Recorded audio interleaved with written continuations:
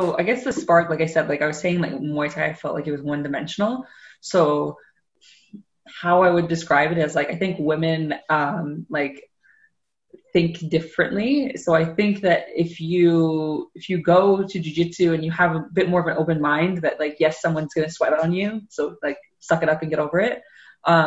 It's fun. Like there's so many like directions and dimensions you can go into with jiu-jitsu. Like for example, like one concept leads you into like thousands and thousands and thousands of techniques. So then one aha moment is going to lead to like a whole like game being developed around it. Do you know what I mean? Like I think that if people like associate that kind of thing more, then they're going to be more geared towards it. But then again, I think like, okay, well, I'm thinking like this. Well, maybe I'm just a nerd, and that's why like rocket scientists like jiu-jitsu better than Muay Thai, because it's the same thing for them. You know what I mean? They see like all this algebra and fractions and quantum physics when they look at jiu-jitsu. But I don't know. Like I guess it depends on the way you think about it.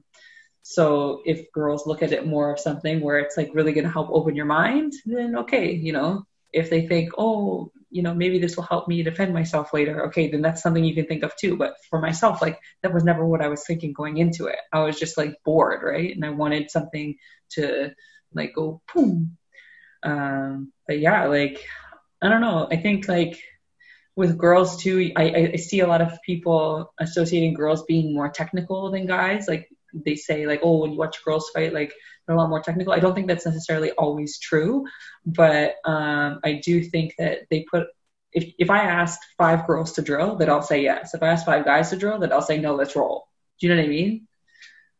Yeah, so, I'm probably one of those guys. Let's just roll.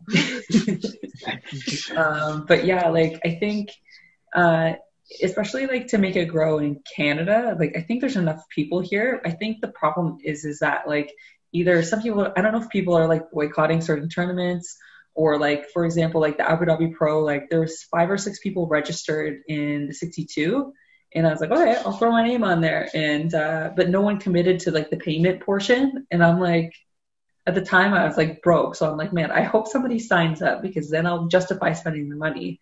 But no one signed up for it. So I was like, okay, well, I guess I'm not competing. And then like the only other weight category is like your teammates, right? So it's only the people from like, let's say there's 3 of us from Gringos all signed up. I'm like, well, what am I going to do? I'm going to fight them. We roll in the gym together every day. Are we going to spend $100 to do this? No. Yeah. Why spend money on a registration and what to get a medal, and you guys are all on the same team. You all get the points. So it doesn't matter.